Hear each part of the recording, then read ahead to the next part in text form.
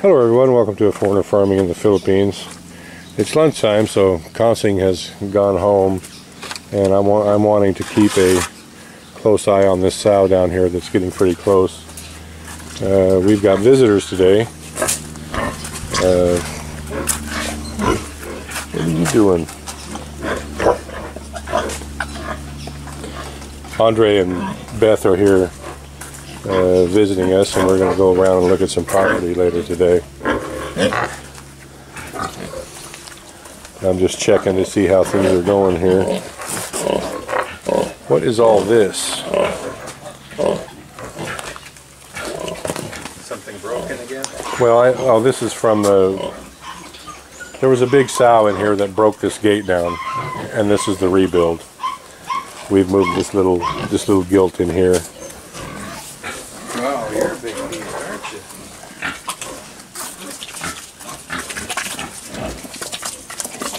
Pretty used to strangers. Yeah, So many here. they're pretty used to people. Huh, aren't you? Yeah, you are. And they've just eaten. It's right after lunch. So they're pretty calm and content. What are you doing, darling? Huh? What are you doing? Hmm?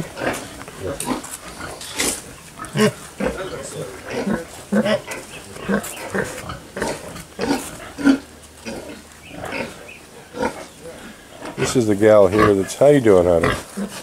You're all right. This is the gal here that's due today. Huh, aren't you? Yeah, you are. Yes, you are. You're due to have babies today, huh? Yeah, you sure are. And from the look of her, it's not going to happen today. How do you tell? The easiest way to tell is how their bag fills up with milk. Oh, okay. Their teats underneath there.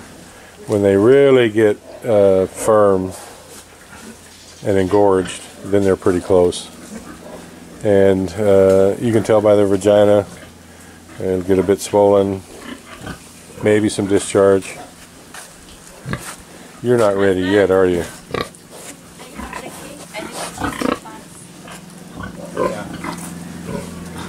Yeah, there's no smell. I'm not going to toss the key, right? Because I'm not going in the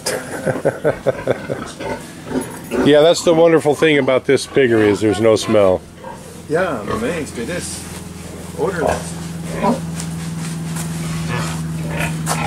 This is the pig here that broke that gate down. She just doesn't like to be. Well, she'll test every gate on every pen that we've ever put her in, and if she finds one that's a little bit weak, she'll just break it down and run around just because she can. Just for fun. Yeah, she's a knothead. When she was a little piglet, we got her when she was a tiny little piglet, and she could fit through not in this gate, but in one of the gates that have bars that are like this wide. She could fit through there, and before we had the fence, and she would run up to the house and get into Marcel's flowers, and then Marcel would come out yelling at her and throwing sticks at her, and she would run back down. Now, you know, that's a pretty steep little path, right? And it's and it's windy, and she run faster than a dog, and she would just fly down that path, and you could almost hear the tires screeching from her feet. She would just fly down there and squeal and laugh and have a good time. Yeah, you would. So now you're penned up, and now you're pinned up, and won't have it. she never did like being pinned.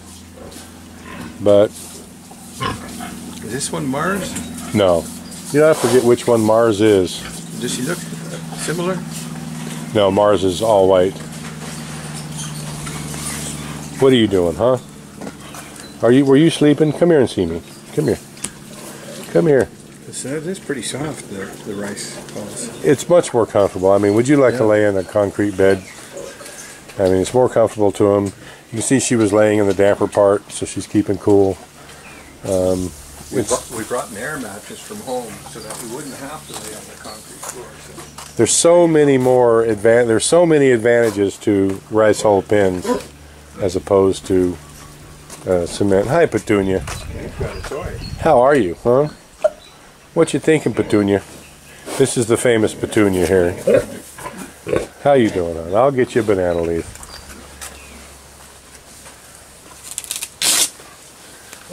There you go. So these banana leaves grow quick enough that you can keep tearing them off. Like Pretty much, yeah. They grow quick. I didn't know. Someone had told me that bananas are in the grass family. Really? Yeah, who knows these things? I don't know. They may be right. But if you ran up against one of these banana trees, you would just flatten it out, wouldn't you? Yeah. They're pretty spongy. Yeah, you could push one over pretty easily. The wind pushes them over pretty easy. But they're not intended to be permanent. When they have fruit, then they die, and then another shoot comes up behind it. And the nutritional value in the leaves It's almost nothing. just a bit of water. It's just she's spoiled. They're all spoiled, but it's just something for her to munch on, something new. I mean, they do have flavor, so it's a little something different, just to break up their day and Bit of a candy. and keep them happy. What else we got going on around You here? got these little boards up now. Yeah, we've got all the sow boards complete. That's a good idea. You can trap it.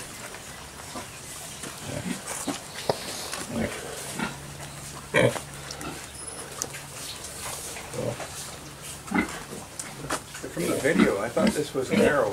It looked a bit narrower. Yeah, this little pig here has a problem. I can tell by looking at her. She's off her feed. Yeah, I'm gonna move her. I'm gonna move her when Consing gets back. I'm gonna have her moved out of this pen. In fact, I need to give her a shot. Oh, what is it? You're okay. You're all right. She's just saying hi. You're just saying howdy, aren't you? Yeah, you are. Yeah. Yeah. We're not going to play much on my arm, though. No, we're not going to play that game.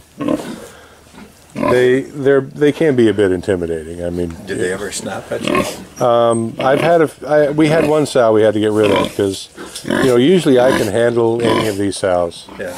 But this particular sow, when she had babies, it was just impossible. I mean, she wanted to eat you if you got in the pen with her. And we were having to rope her piglets because we have to trim their teeth, we have to trim their tails, the males have to be castrated. So we were having to use a pole with a string on it to capture the piglets by the neck because none of after my second close call with her, I said no. It's not worth it. Because I do my best to gentle them up and work with them so that they're used to human contact. But if one of these animals really gets mad at you, No chance. well, her bite. I mean, you can't really open your mouth so he can see. Come on, open your mouth up. Come on, let him see your teeth. Come on. All right, I'll give her a banana leaf, but there's none within range. They do have teeth, not because they're sure. Yeah, just get a little piece of that.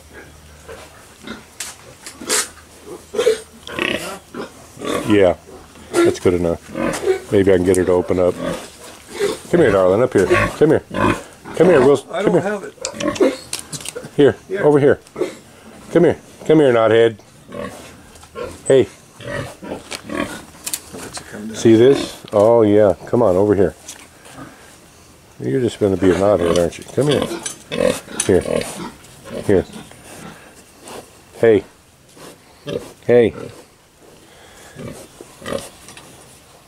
Yeah, she'll come back over here in a minute. What I was trying to say is that they do have teeth. Mostly more what you would consider a molar type, like what we have. They don't really have incisors. But, so they do, if you can see, if I can get her to open her mouth. There you go. You can see there are teeth in there. Yeah, she's moving too fast. Like an inch or so? Yeah, I mean, yeah. Not very many. Not very many, but as similar to what a dog would have. But yeah, you can see in there. Right. Maybe if you guys are watching the video, you could slow this down and get a good look. But it's not just the teeth, because some of her teeth are like this long, right. like almost an inch. But she has 6 times the bite force of a pit bull. That's pretty scary. Yeah. What would that do to your bones? If she got my or your wrist in her mouth the right way, she could just snap it off. Right through. I've seen pigs snap a 2x4 in half, one bite. Wow. So if they were really, really mad at you and really wanted to get you, they could do it easily. What they do in the wild, because they have problems with feral pigs in the States, in the South, and when they grow up in the wild, pigs are really intelligent. They're as smart as a dog, so they learn how to hunt. And in the wild, they can have their tusks, just like you saw in the movie The Lion King. Yeah. They can have tusks like that, several inches long, and they'll come up behind you. Well, generally what happens is you see the pig and then you run because you have no chance, right? Well, they'll chase you and they come up behind you and they'll hamstring you with their tusks. That's how they hunt. And then once they get you down, then you're all done. But this is a very gentle girl. Yes, you are. You wouldn't hurt anybody, huh? But you have to handle them. They have to have interaction, or else you can get a problem. Even if they're not particularly trying to hurt you, weigh 400 pounds, and in a year they'll all weigh 500 pounds because they keep growing. So even just messing around, you could get hurt. What is up with you, huh? What is it? What is it? You're just a little baby. Yeah, you are. You like to talk, don't you? Yes, she does. What are you so talkative about, huh? What is it? What? Huh? You're wanting a banana leaf too, huh? Yeah, you are. I can tell. And I just don't. Yeah, maybe I can get this one here.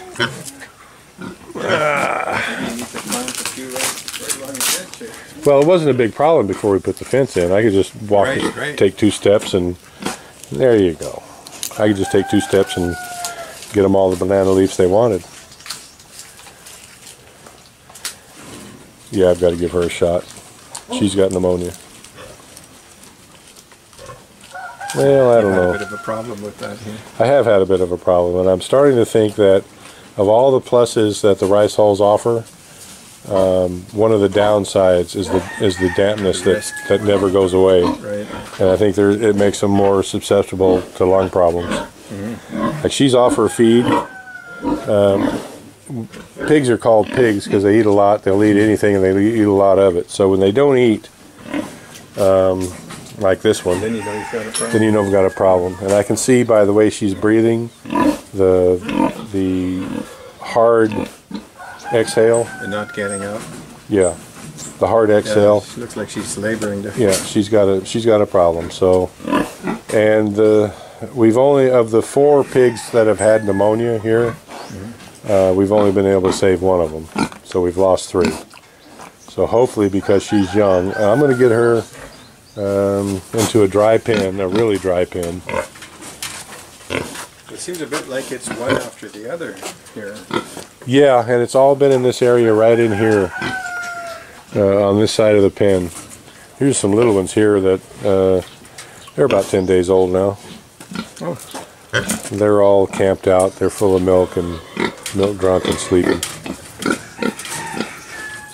Yeah, you want me to scratch your head, don't you? Probably.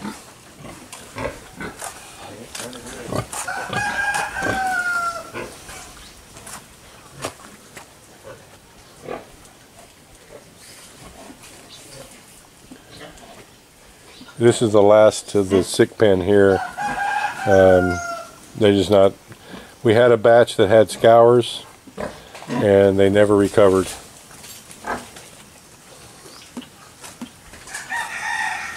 That's quite the slope you've got here. Yeah, it doesn't come up on video, but well, that's why we build it on this slope on purpose, because we were thinking cement pens. Water flows downhill, so it'd be easy to clean them, and it was within reason, but it was labor intensive to clean these cement pens. Your pneumonia problem, is it happening further down? Yeah, just everywhere. No, right down in this end, and don't know why. I mean, the pens there are particularly damper than any of the rest. It's got the drainage here. Yeah. In fact, we haven't had any cases in the wettest pens. Because some of these pens, they'll play in the waterers and make their pens really saturated with water. We haven't had any of those pig get sick. It's only the intermediate. So, I don't know. We'll get it dealt with. Whether or not we'll ever get it any more figured out than what we have, I don't know. I'm going to go over here and see if I can find the medication that I want to give that little gilt. Yeah, you can come out this way. Come on, dogs.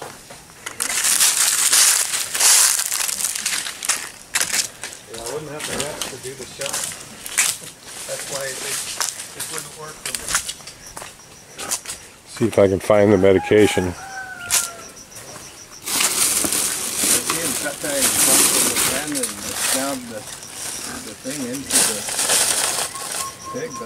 Yeah, well, I had to give him a little more of a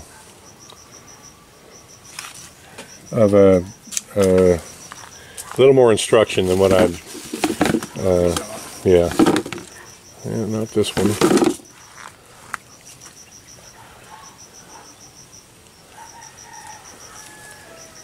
Yeah, that's it.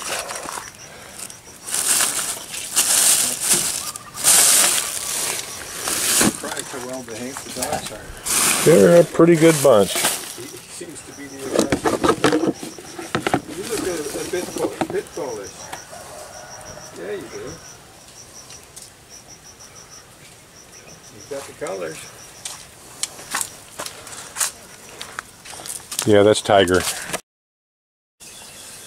Alright, well, I gave this girl her shot. I couldn't find the right syringe, but I found a syringe and got 3 cc's or 3 milliliters into her. She's got a little bit of a fever. She's still pretty active, but getting close to her, I can hear her breathing is not right.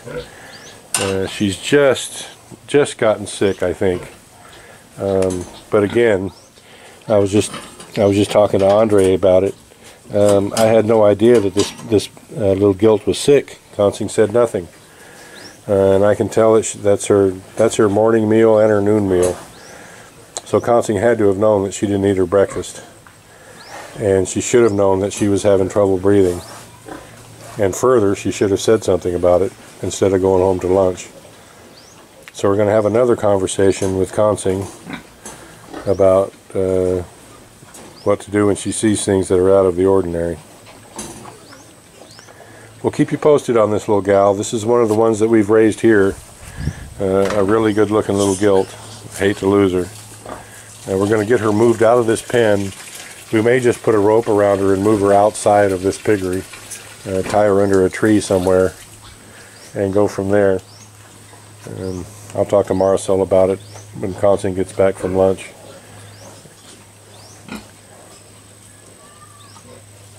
Thank you, everyone. Please like, comment, share, and subscribe.